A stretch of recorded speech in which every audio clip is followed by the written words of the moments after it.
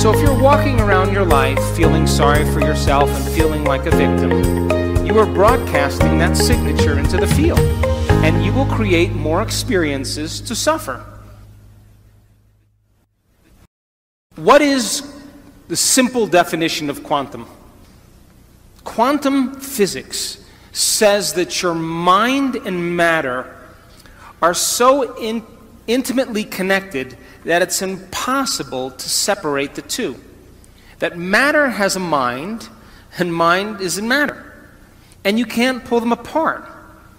And so, Newtonian physics, the world we live in, is the physics of the predictable. Okay, we're going to shoot a rocket to the moon. We need to know the distance, we need to know the speed, and because we can figure out all of those elements, we could say that Newtonian physics, we can predict where we're going. We can predict how much time it takes. But the quantum model of reality is about the unpredictable. It's about this place of uncertainty.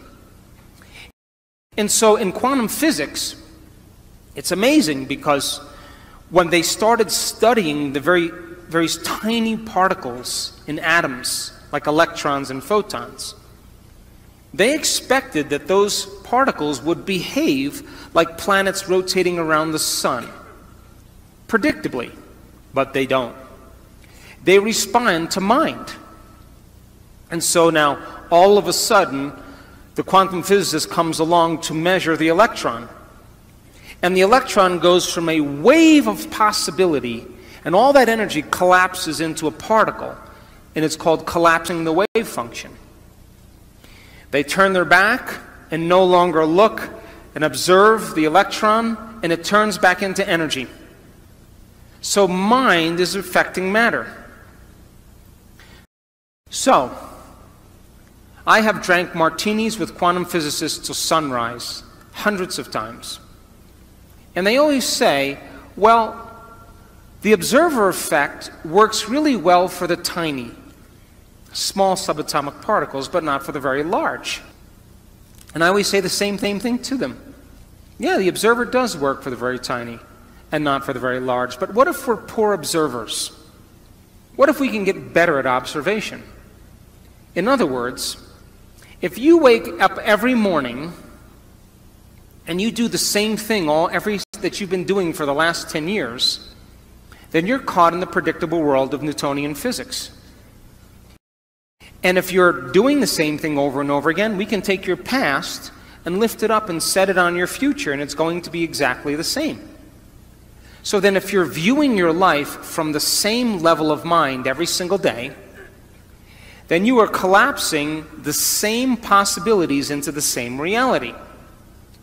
So if you teach people then to find the present moment, in quantum physics, all possibilities exist in the present moment. But most people's brains are anticipating the future based on the past, and they're not present. So then it requires training.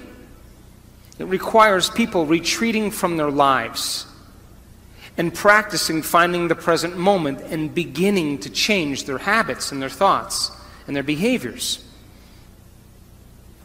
However, when you live by the hormones of stress, most people don't know this, but there's an invisible field of energy around your body.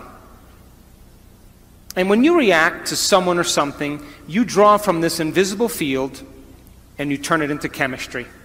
And the field around your body shrinks. How do I know? I measured it. And now you're more matter and less energy. You're more particle and less wave. And most people then, when you are matter trying to change matter, you always try to force the outcome. You try to control the outcome. You try to predict the outcome. And people then get competitive, or they hold on, or they manipulate, or they cheat, or they steal, because that's the only way they can get what they want. But the quantum model of reality, when you are truly in the present moment, and we've measured this in brain scan after brain scan, you forget that you're a woman. You forget your name, you forget your age, you forget your culture, you forget your past, you forget your future, you forget that you have a body, you forget that you have parents. When you're truly in the present moment, you go from putting your attention on your body, your environment, and time to becoming nobody. No one, no thing, nowhere, and no time. You become a thought alone, impossibility. And if you are going to heal your body by thought alone, or change something in your life by thought alone, then you have to become thought alone. And teaching people how to linger in this place of the unknown is what begins to change their energy. We also measured when a person begins to open their heart and they can begin to sustain an elevated emotion. They begin to broaden the magnetic field around their body to 9 meters wide. Now they're more energy than matter. They're more wave than particle. And they can exert better effects on reality. So then think of when you open your heart, this is science, like dropping a pebble in water. You produce a ripple. If you drop a bigger stone, you produce a bigger ripple. If you're able to sustain that state, you keep dropping the same rock over and over again, and you broadcast a signature into the field. The emotion is the magnetic charge. Your intention, your thought, is the information that's carried on that wave. And when you combine a clear intention with an elevated emotion, you begin to produce an effect on matter. You see, the thoughts that you think are the electrical charge in the quantum field. The feelings that you emote are the magnetic charge in the quantum field. And how you think and how you feel broadcasts an electromagnetic signature that influences every single atom in your life. The thought sends the signal out, and the feeling draws the event back. So if you're walking around your life feeling sorry for yourself and feeling like a victim, you are broadcasting that signature into the field, and you will create more experiences to suffer. And sin is an attitude. And sin is how you think and how you feel. It takes training. And it takes practice. And it takes learning new information and deprogramming ourselves into believing that we're limited. Because just like people believe that an infection can produce a disease amongst the community, I believe that wellness is as infectious as disease. But if you're living by the hormones of stress and you have no energy, no field, then you can't produce an effect on matter. So then, life is about the management of energy. And where you place your attention is where you place your energy.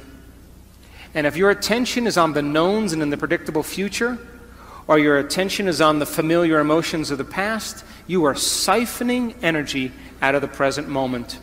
And you have no energy to create with.